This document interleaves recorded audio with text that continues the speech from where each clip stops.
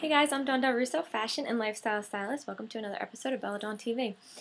Right now, I've been seeing a ton of these eternity scarves or necklace scarves, they're called, and they're just being done all different ways. This is one that I carry, but they're done all sorts of ways, and they actually could be made yourself. On Martha Stewart, they were making them. You could just do it out of a t-shirt, pretty much.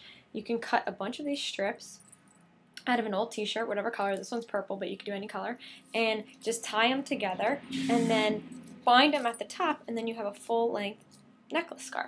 So you could do something like that. This one's a little bit more ornate. It has some beads on it, and it's kind of netted a little bit. It's done in like this pattern, but you can do it yourself. So you could do this completely free. You don't have to go out and buy one.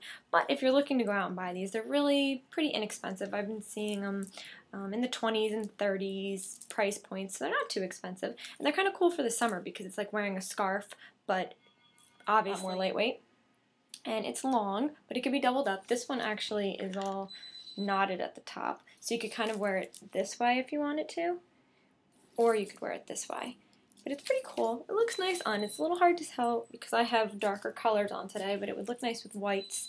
And it's a really cute little way to wear these new eternity scarves. You could double them up and wear it like that, and so you see the beads, and it's really fun. It's a nice little new kind of trendy accessory to get your hands on or make yourself. If you guys have any questions about these or more, you can find me on Twitter /Dawn Del Russo. You can comment me here. If you guys want to know more about me, DawnDelRusso.com, or for some shopping or to get one of these, BellaDawn.com. I'll see you guys soon. Have a great day. Bye.